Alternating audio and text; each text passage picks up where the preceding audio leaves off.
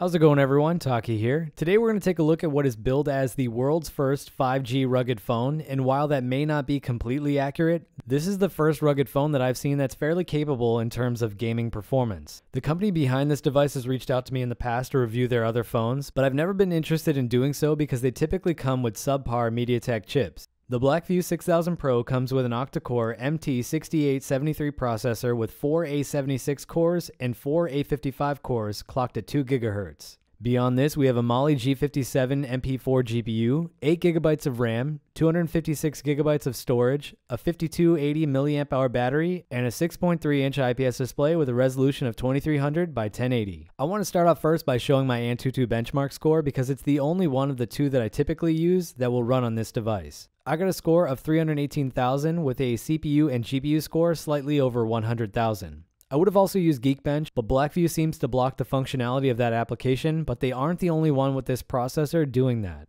You should always check the refresh rate of any MediaTek device before you buy them because they have been known to use some wonky refresh rates, but this one is only slightly over 60 FPS and I haven't noticed any issues during my tests. There's not a whole lot to talk about with the design of this phone since everything here looks fairly standard, but what I will say is that this phone is actually thinner than the real first 5G rugged phone by a substantial amount. With that said, there are two things that I'm not a fan of with the 6000 Pro, first of which is the rubber back that probably serves a good purpose for its intended audience, but it's a huge lint magnet. The only saving grace is that you can obviously wash this device to clean it since it is waterproof. The second thing that's kind of disappointing is the fact that this phone does not have an SD card slot, but this does come with a beefy storage that easily held all of the ROMs and games that I used in this video. I want to start off first by taking a look at the Android gaming performance on the 6000 Pro using a collection of popular games.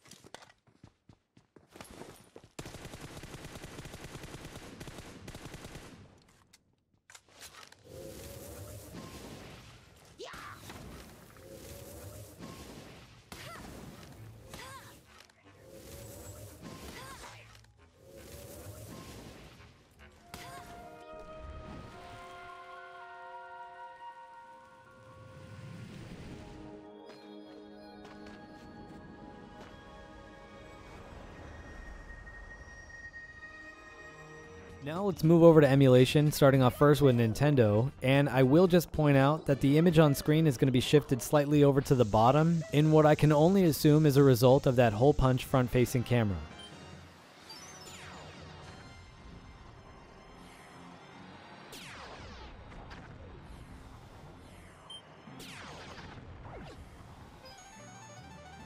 I was pretty pleased with the performance of GameCube and Wii on this phone, and it's actually the first time that I got better performance using the official build of Dolphin versus the now dated MMJ build. All of the games here are running at native resolutions, with the GameCube games forced into widescreen.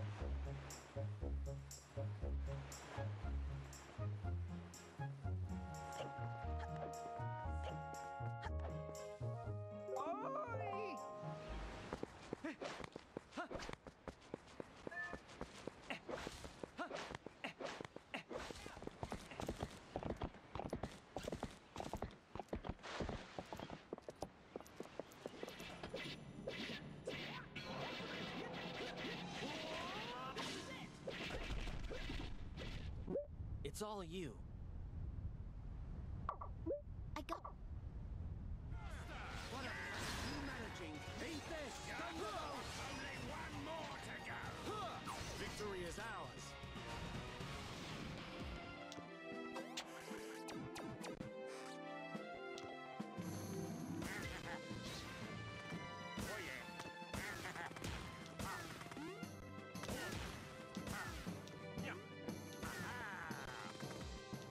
3DS on this chip is a bit of a mixed bag, with some demanding games running very well, while easy to emulate games have some severe graphical glitches. Shall we then?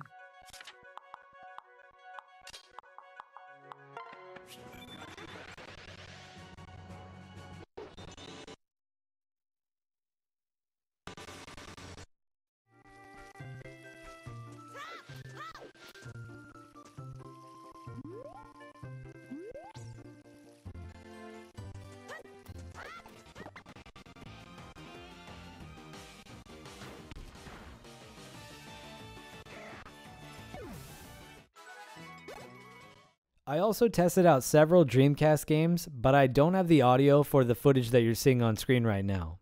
This processor is pretty much overkill for any Dreamcast game that you'd want to play, so you shouldn't expect any issues at all. Finally, let's finish off with PlayStation 1 and work our way over to PlayStation 2.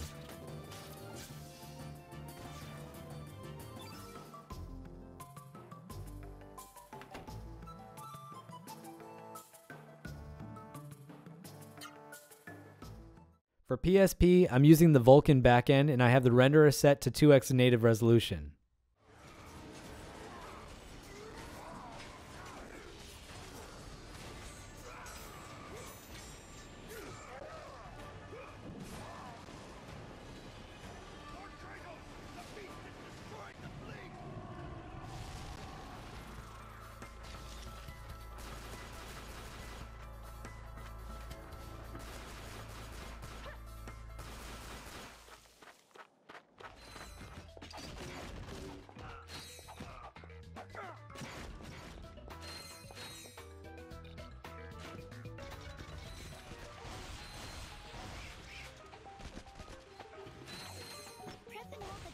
Button to quick select another weapon. Try using the analog.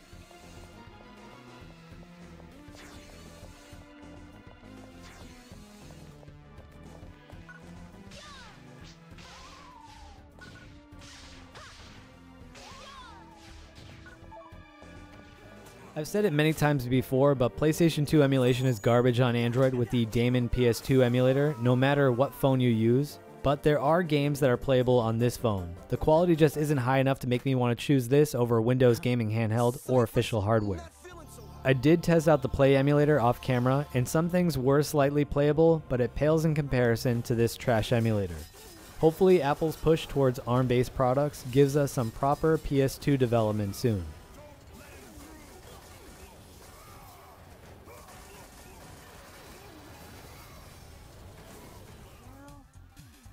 Camp tonight.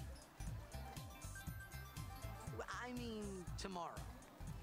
My dad and I never talked so much. Whoa. Didn't mean to reminisce, folks. Anyway, that's it for this showcase of the 6000 Pro. This thing is currently on sale over on Kickstarter, and if you want to buy one, there's a non-affiliate link in the description box below. If you have any questions about this device, feel free to leave those below, and consider leaving a like on this video to support my work. I'll catch you next time with another review. Happy gaming, everyone. Taki out.